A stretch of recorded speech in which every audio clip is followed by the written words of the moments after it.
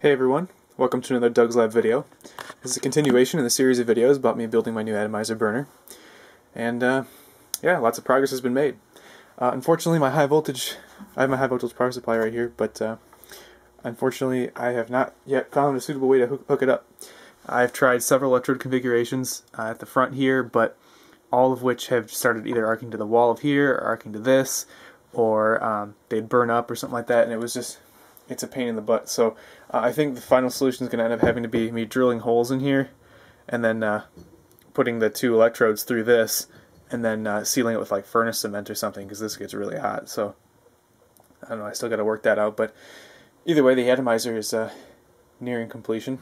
And yeah, you can see I've got the Atomizer in there, just as always. It's just hooked up to my blower. This is the fuel line, fuel valve. The compression fitting's not yet done yet, but I just have it slipped on there. And then this is the air line. As you can see, I've soldered a little extension onto it, and the air line goes to the air regulator, which is what I bought at the store, and it was in my previous video. You can see I got my nice bleed valve here and my pressure gauge, and this is just a tape connection right now, but that will eventually be, I'll use a compression fitting, which is actually sitting over there, and I will hook it up to this compressor, or that compressor, the bigger one. I'm not sure. It's actually pretty satisfactory with this little one, so I might just find a mounting scheme for this little one on, make like a chassis for this, or I don't know. I still got to play around with it a bit, and of course the running gear for the compressor, the starting cap and such, and then I got to make an input filter for this before I run it for a long period of time. Anyway, so I thought I'd demonstrate how well the Atomizer works, which is surprisingly well. So I've got the compressor plugged in. Okay, electrical checks out. Alright, and I'm going to take this fuel valve, set it over here, and instead I'm going to pump this bucket of water. Follow the hose up. Here we go. And just get this hose on here as best I can. I need two hands for this. Oh, no, it's going. Doesn't have to be a particularly good seal, just there we go, that's good enough. Okay, and then simulating my fuel tank being, it'll suck from up here, but it works better if I put the fuel bucket on the table, or water bucket as the case may be. Oh yes, and then instead of shooting the stuff below the table, the water, I'm going to move this, but that requires two hands because I got to pick up the compressor and this at the same time, or else I stress this joint out. That tape, or the joint here, since I don't have the compression fitting set up just yet, it's just taped, so I do have a little bit of leakage over there, which makes this inefficient, but it works for the purposes of demonstration, which is what I'm doing right now. Okay, so we have the setup.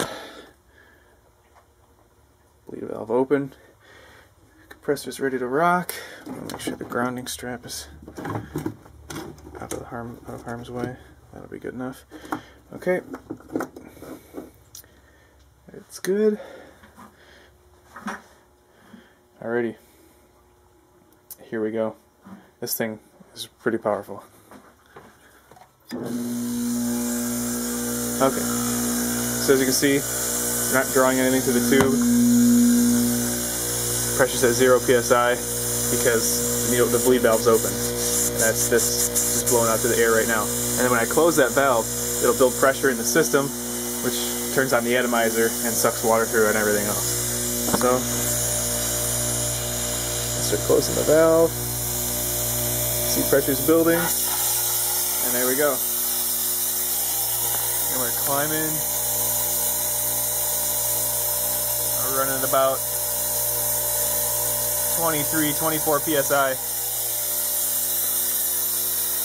can see the fuel line drawing from this bucket. And there's the stream.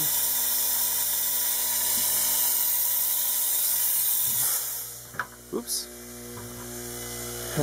I just lost my air fitting. Yeah, see, well that's why I need to put the compression fitting on there.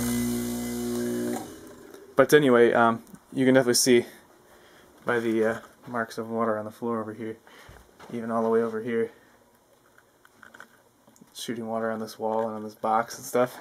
and the burner is way over there. So yeah, you can definitely see the flow rate is very, very high, and that's what I want, because in the past I've had problems with flow rate because the oil is obviously much more viscous than the water, and I can always dial it back with this valve, but I can't always add more.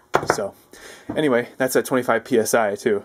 With this big compressor draws almost twice the power of this little one, so I could probably run this thing at 60 psi and draw some serious flow rate through it, which is going to be awesome. And the worst comes to worst, I can actually just take all my compressors. In fact, all 4 of my fridge compressors together won't exceed my 20 amp circuit, so I can actually just hook them all together and make a big manifold if need be. But yeah, if not, then I can just use a regular old air compressor. But either way, yeah, this is the Atomizer setup, and it's working pretty well. So I'm going to see if I can figure out the high voltage igniter electrodes, and yeah, that'll be the next video. But yeah, I hope to get this running soon. So that's the update. It's been another Doug's Lab video. Thanks for watching. Subscribe, rate, and comment.